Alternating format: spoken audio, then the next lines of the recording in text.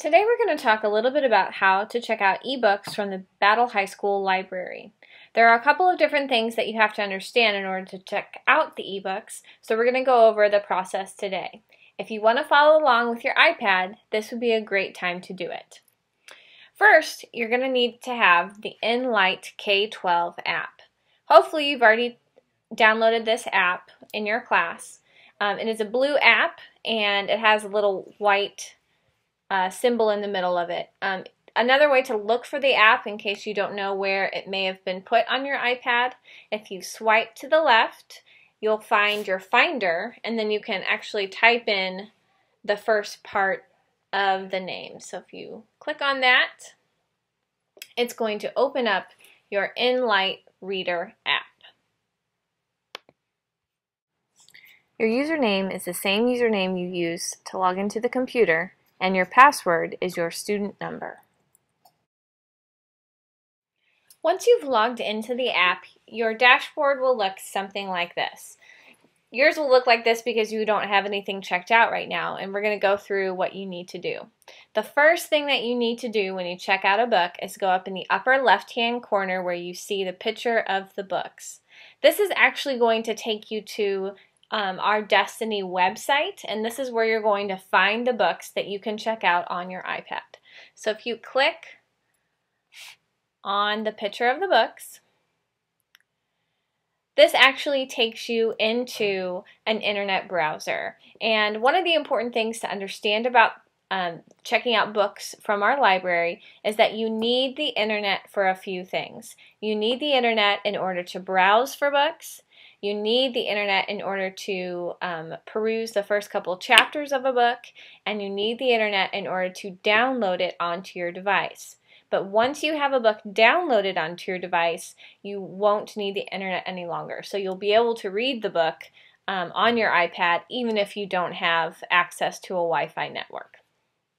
Okay, so on your screen, you'll notice here that we have kind of like previews of a couple of different books. Over here in the middle, it shows how many titles we currently have available for checkout. We have 3,212. You'll also notice that you can filter these titles by what their covers look like. You can also choose a view that just has a list. So if we click on that, that might look a little bit different for you. You can also filter by the most recent, or you can do it alphabetically as well. So these are just a couple of things to notice when you get to this internet browser site. This is how you're going to begin searching for your book. Now, when you're going for a search on the left-hand side here, you can narrow our books, our 3,212 books, by availability, okay, whether or not we have a copy available in our library, author, subject, genre, series, publication year, extent pages, and language. Now, another thing to understand about ebooks is that ebooks work just like print books work. Just because we have an ebook in our library doesn't mean that every single person can check out that book at the same time. Each book is only good for one checkout at a time. So, for instance, one of the first titles here is Gilgamesh, a verse narrative. You'll notice that we have 299 of 300 available. That means we bought 300 copies of Gilgamesh for students to be able to check out. And this was actually a lit set that was purchased by the Language Arts Department. So if you continue to scroll down, you'll notice we have 1 of 1 available for Ashes, 1 of 1 available for Bitter End. Again, if you see the 0 of 1 available, that means that somebody currently has it checked out. Another thing to notice that is if you find a book that currently says 0 of 1 available, instead of checking it out, you can also place that title on hold. You'll use that green button over here to the right. Okay? All right, we're going to go back to the cover view because I think that it's a little bit easier to kind of peruse things, just in my opinion. Let's just say that I'm scrolling through these and there's a book that I find that I really want to read. Scrolling down. Oh, this one looks good here. If I click on it, before I click, you'll notice a couple of things about this book. First of all, you see the cover of the book. You see the title of the book, the author of the book. This little E means that it's an ebook, and the I on the right-hand side at the bottom. If you click on that I on the right-hand side at the bottom, that's actually going to bring you to a page that gives you a synopsis of the story. Okay, so again, you have the cover of the book, the title, author, but then in here in the middle, this is where you're actually going to figure out what this book is about. So let's say you've read the synopsis and it's something that you think you might be interested in, but you're not really sure.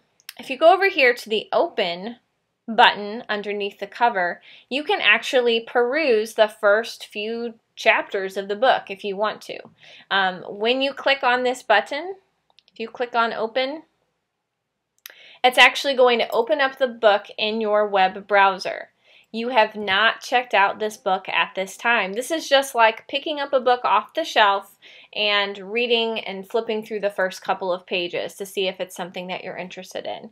And it tells you this when you go to open it. It says you're reading it online. It is not checked out. Okay, so you actually haven't reserved this yet. Again, this is just to give you a little taste of what the book is about. So once you've decided on a book that you decide you really want to check out, and you've read through the information about the book, and you've read the first couple of pages, now it's time to actually check out the book onto your iPad. So you'll see here down on my, kind of on my home page of my internet browser that it says that I've recently read Room, a novel. So I can actually click on this, or I can go find it in my list again. And if I go to Overview, this is where I'm actually going to check out the book. Okay, so if I click on the green button over here on the right-hand side, I'm going to check out Room, a novel. It tells me that the book is due on 9/28, and it says that it can be opened from any online device. So that's great, although when I go home, I might not have internet access. So I have to figure out how I'm going to read this book after I get home. So what you need to do, because you're in the internet right now, you're actually going to go back to your app, the Enlight K-12 app, and you're going to open it. And it's still saying that I don't have any titles checked out because I haven't synced up my checkouts with what I did online. So if I go up here to synchronize,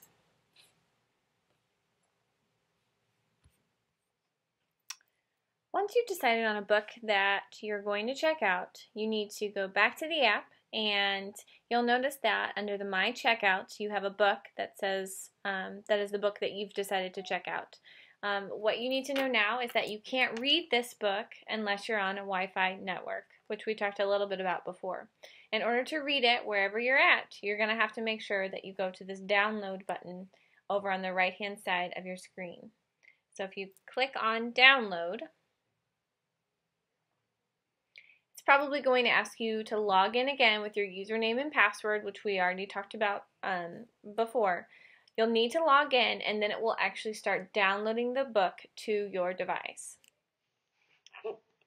After you've downloaded the book onto your device, you'll notice that your app is going to look a little bit different. On the right-hand side, instead of saying download, it's going to say move online.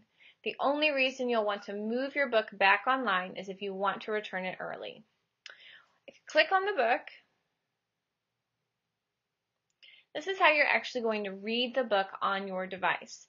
Right now I'm in landscape mode, so you'll notice that the book looks a little bit different. If I turn my iPad, physically turn it so it's in portrait mode, my book is going to look a little bit more like a book. But if this font size doesn't work for you, if you go in the bottom right hand corner here, you'll notice there's a little magnifying glass. You can click on that, and you can either decide to view the text a little bit larger or smaller depending on your liking. The way that you're going to navigate through the book is down here at the bottom where there's a left and right arrow. You can click through the pages as you are reading. The other thing that you can do is you can actually swipe through. just as you swipe between your home screens on your iPad, or if you're on the internet, you can swipe left and right to go forward and backward in the book. Another nice feature about the online ebooks is that you can highlight and add notes to the books that you're reading. If you take your finger and press and hold on the text that you're interested in highlighting, you'll kind of press and hold, click and drag, and then it's going to give you an opportunity to change the color of the highlighting that you've created. Another thing that you can do is you can actually create a note. Again, you can tap and hold,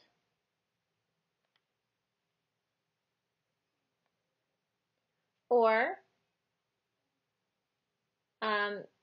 once you tap and hold, you'll get that little piece of paper with the plus sign. That's how you're going to create your note. And just for example's sake, that's what it's going to look like. You'll have to save in order for the note to save onto your device. And then once you're finished, if you don't like doing it that way, down in the bottom right-hand corner of your screen, there's a piece of paper with a pen. You can also click on that, and that will also create the note. If you noticed before when we were swiping through the story, you'll notice in the upper right-hand corner here with a little dog-eared symbol, that just means that you've created a note on this page. And if you are reading the book, you can see how many of those you have per page. One of the great things about ebooks is that you don't ever have to worry about turning one in. Your book will automatically expire on the date that it tells you once you've checked it out. But sometimes if you've read through a book really quickly and you want to share it with a friend or make it available for other people to check out quickly, you can actually manually check in your book. The way that you're going to do this is if you're in your app and you go to your book bag, which I am at right now, it'll show you all of the books that you have checked out right now. Right now I have Room, a novel, checked out, and over here on the right it says Move Online. In order to check your book back in manually, you actually have to move the book back onto the internet so it knows that it's available for somebody else to check out. So if I click on Move Online, it's actually going to take the book off my iPad. This is the way to manually turn in your book, but you don't have to do this because it will automatically do this at any other time. The last step in the manually turning in your book process is to go back up here to the right-hand side, go back up to the shelf, which is going to be the way that it gets us to the internet. And if we go to our book bag up here, when we're on the internet, it's going to show us all of our checkouts that we currently have. And again, it shows us that I have Room, a novel, checked out, and that it is due on September 28th, 2013. This little blue arrow tells me that I can actually manually check in the book myself because I've already finished reading it.